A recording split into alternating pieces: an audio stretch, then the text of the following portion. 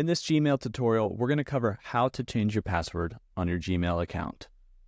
To do that, we're going to go to Settings. So in the upper right-hand corner, we're going to find the gear icon, and then go to See All Settings.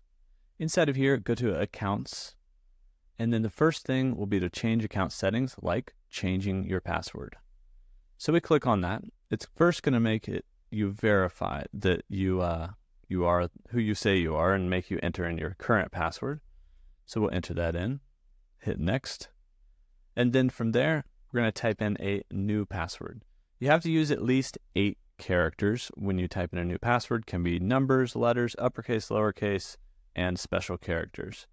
So we'll type in a new password here, and then you have to confirm it by typing in the same password in the second area. Now we're going to hit Change Password. I'm not going to save this. That was a Safari pop-up. Now, there's other ways to keep your account protected.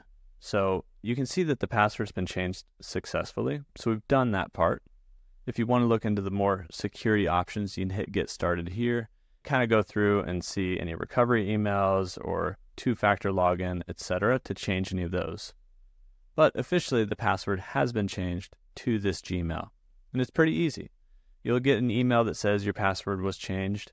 And the other thing to think about is this is not just your Gmail, but it's your entire Google account. So if you log into things like YouTube or Google Docs or anything else with this email, that changes the password across the board. That's how you can change your Gmail password.